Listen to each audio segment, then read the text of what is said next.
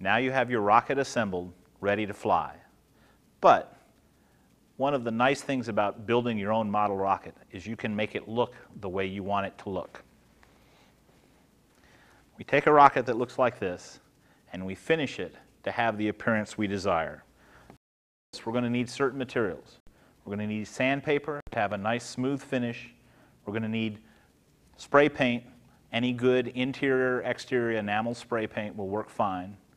And we're going to need tape and newspaper to mask off the surfaces to control where we want the paint to go and where we don't want the paint to go. The first step in preparing the rocket to be painted is to sand it. Roughen up the surface just lightly so that it's ready to be painted. Okay? The next step is to cover it with a primer. A primer paint is a paint used to prepare the surface to hold it so that it holds the paint on well.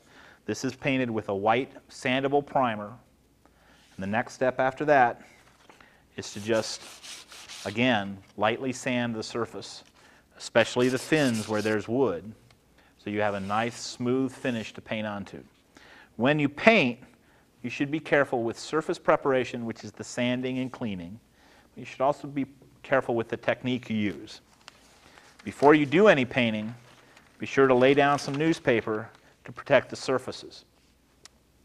Not all of the spray paint is going to go onto the rocket. There is overspray, and that's what you're protecting from. We recommend you do this outside for ventilation. You could use gloves to keep the paint off your hands, and even a dust mask or a mask to keep the paint out of your lungs. But the best thing to do is use it in a very well ventilated area, like outside.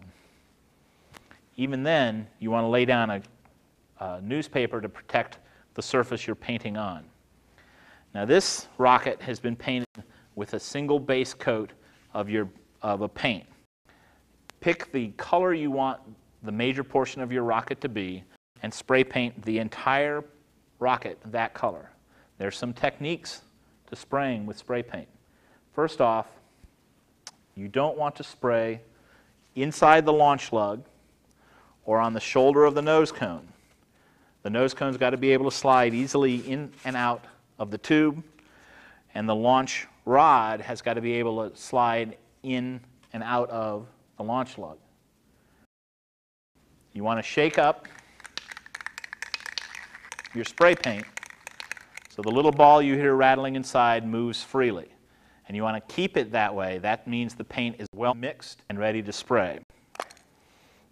You want to use a smooth motion. Now you can spray up and down or side to side. But one of the important things is you want to have a smooth motion that starts beyond one end and goes beyond the other before you change direction.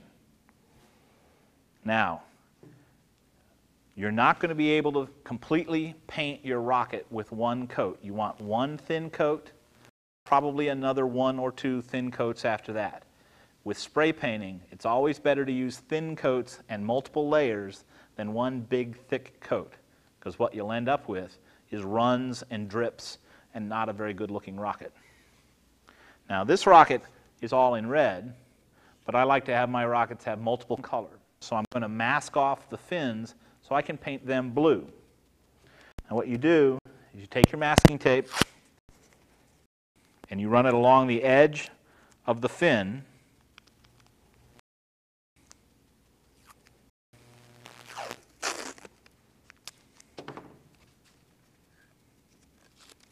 Right where the fin meets the body tube.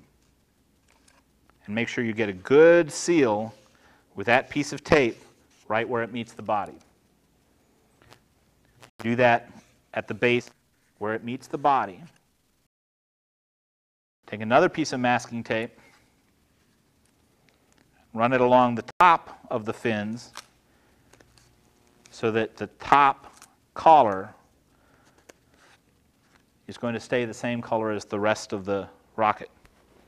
The last step, because all of this rocket is not going to be blue, we take and roll a newspaper over it. I came with one already rolled.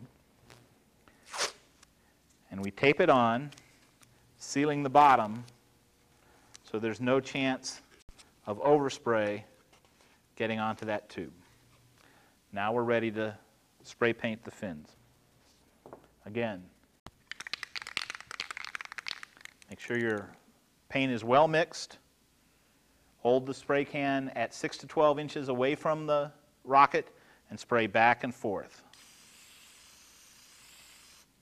Do that on all 4 sides of the rocket. Set it off to dry. And after the drying period, that'll be on the directions of the can, come back and smooth it out, put a second coat on. Now you're ready to fly.